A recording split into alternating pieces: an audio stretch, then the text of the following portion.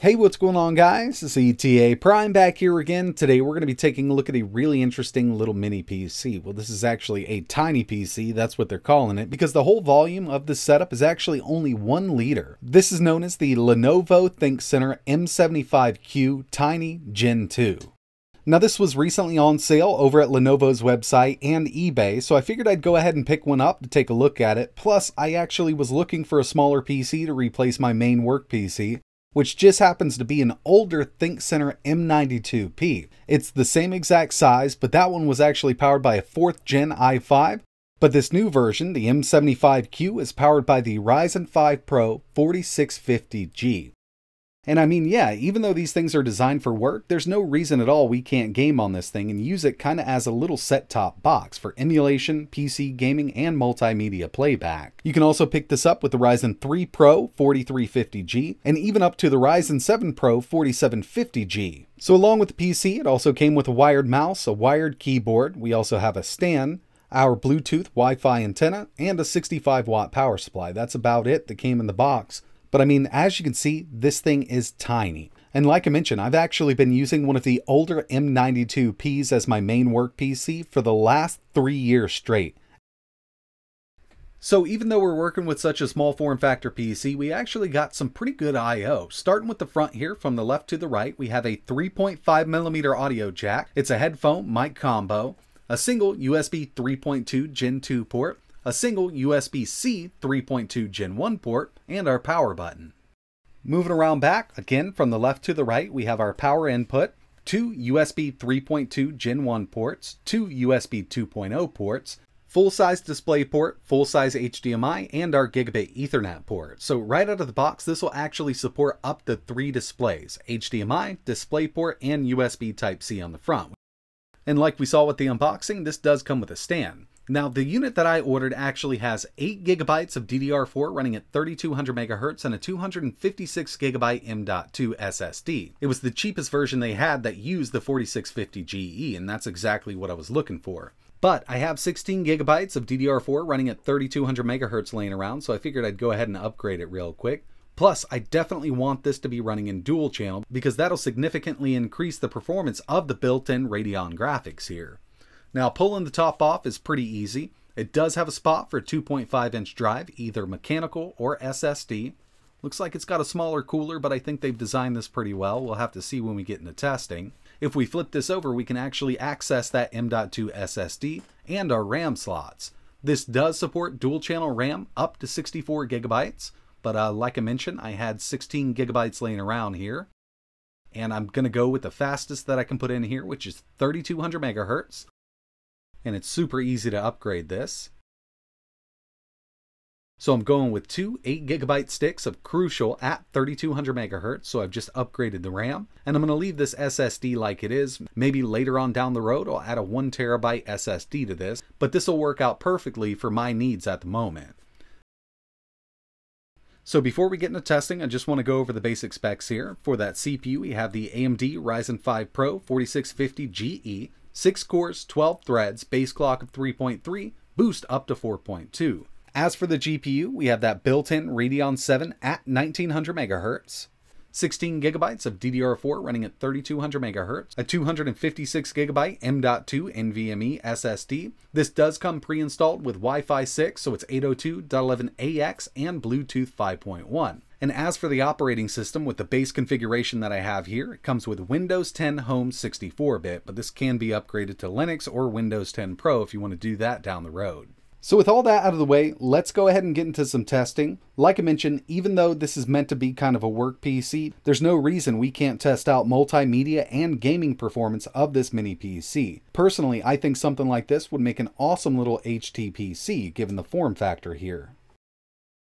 Alright, so here we are. I got a lot of stuff installed to test out. We're going to test out some gaming, some 4K video playback, we'll run some benchmarks, we'll test out some web browsing. As you can see, we have that 4650GE, 6 cores, 12 threads, 16 gigabytes of DDR4 RAM running at 3200 megahertz, and the built-in Radeon 7 graphics.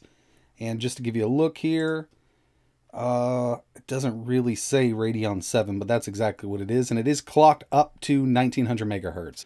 And it does clock up to that speed when gaming. So far, it's been a really enjoyable experience using this little machine. I mean, it definitely has enough power to do basically anything. As for web browsing, we'll just head over to Lenovo. And with that built-in Wi-Fi 6, I mean, this thing is super snappy. Everything loads up just fine. And this is basically how I got this from their President's Day sale on eBay. You can check that out. I'll leave a link for it in the description. Let's check out some WebGL performance here. Just head over to WebGL samples. So we're sitting at 500 fish. Here's our FPS up here. We're at 60. Go to 1,000. We're still sitting tight at 60. 5,000. 10,000. 15. And I knew it was going to drop down around there. So yeah, around 20,000 fish on screen with WebGL. Starts dipping down. But at 15,000, we're still sitting steady at 60. Let's go ahead and take a look at some 4K video playback from YouTube. Just skipping a little bit. Make sure we're at 4K. Actually, I think that was sitting at 5K. Full screen. Stats for nerds. 4K, gonna be great. On the initial load-in, we had 5 drop frames. Not a big deal at all. I mean, this chip will handle 4K video playback from any of your favorite apps or natively. Amazon Prime, Hulu, and even YouTube. 4K and even 5K will work just fine.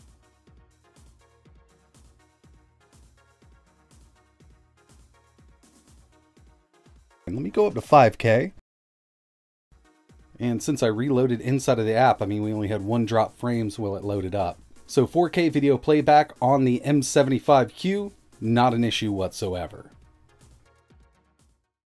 So yeah, for the main work that I do on these mini PCs, it's going to do just fine. And even the older M92P that I was using just a couple days ago with that i5 did work out pretty well. But when I have some downtime, I like to do a little bit of gaming on these tiny machines. And we're going to get to that in a second. But the first thing I did was run some benchmarks.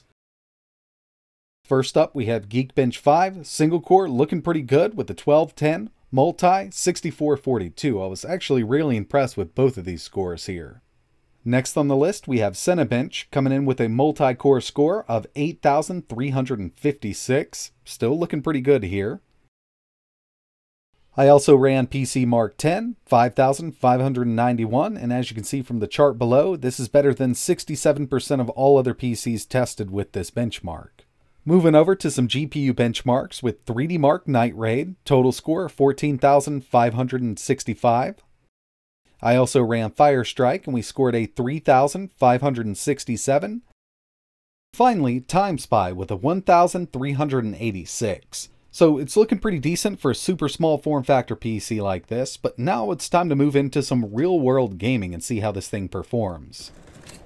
So first up, CSGO, 1080p, high settings, looking really good here. By the end of this run, I had an average of 117 FPS. So right off the bat, this is actually looking really good when you consider the form factor of this tiny PC.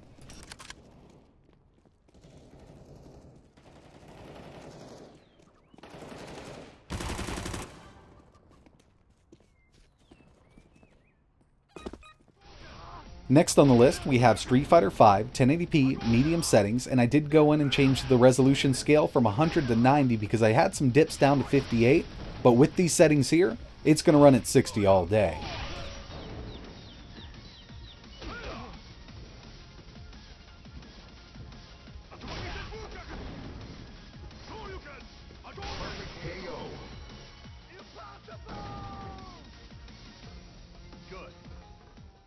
Skyrim Special Edition 1080p, medium settings. It's actually looking pretty good here. We're at 60, but every once in a while I do see it dip down. I've actually seen it drop as low as 56, but if I didn't have that FPS counter up in the top left-hand corner, I'd never even notice it. Where'd you come from?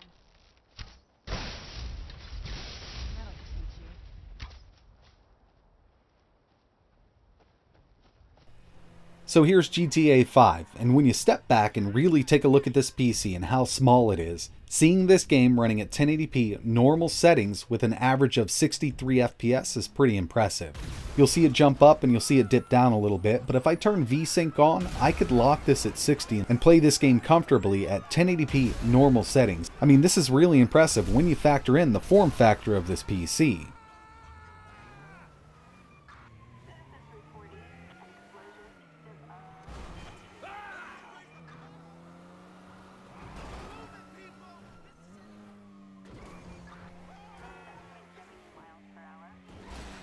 Forza Horizon 4, 1080p, low settings with dynamic resolution scaling turned off, I got an average of 62 FPS.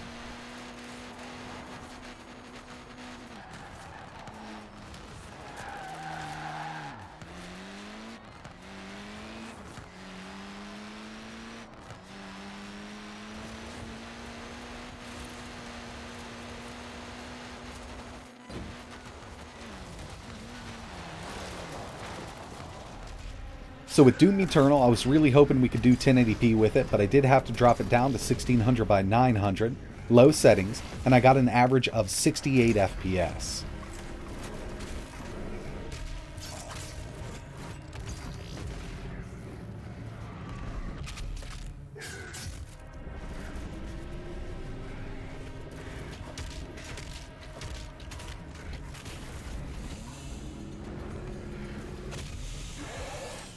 And the final game I wanted to test here was Cyberpunk 2077. Now I did try this at 1080p and I was getting an average of around 15 FPS, but when I dropped it down to 720p low, I actually got an average of 33 FPS out of this one.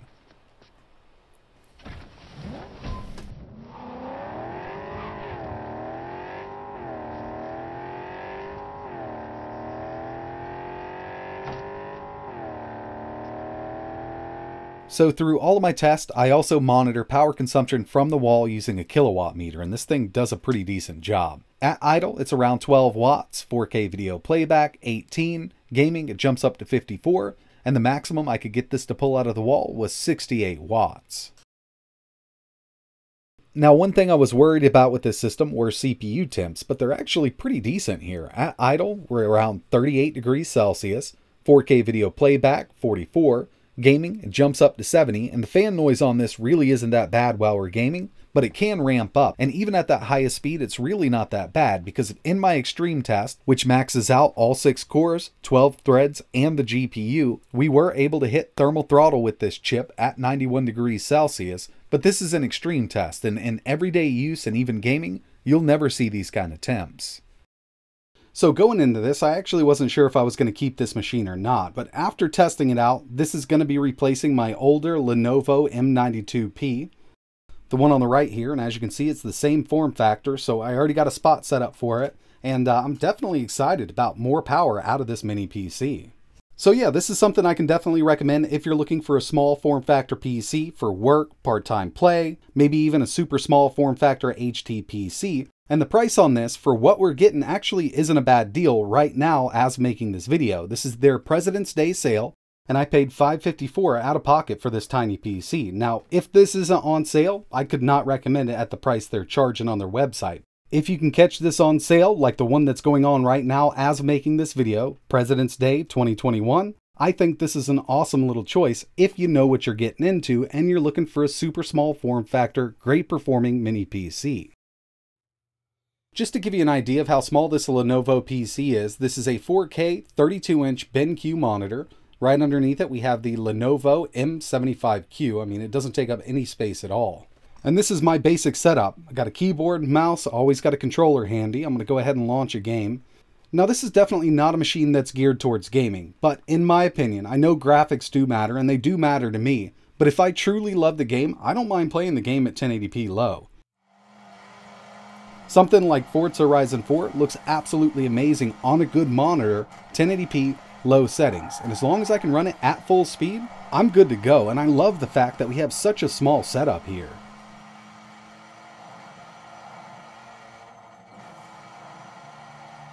So yeah, that's going to wrap it up for this video. Really appreciate you watching. If you have any questions or you want to see anything else running on this machine, just let me know in the comments below. I am planning on a full emulation video. I think we're going to get some great performance out of this little machine, so stay tuned to the channel if you're interested in seeing that. But that's it for this one, and like always, thanks for watching.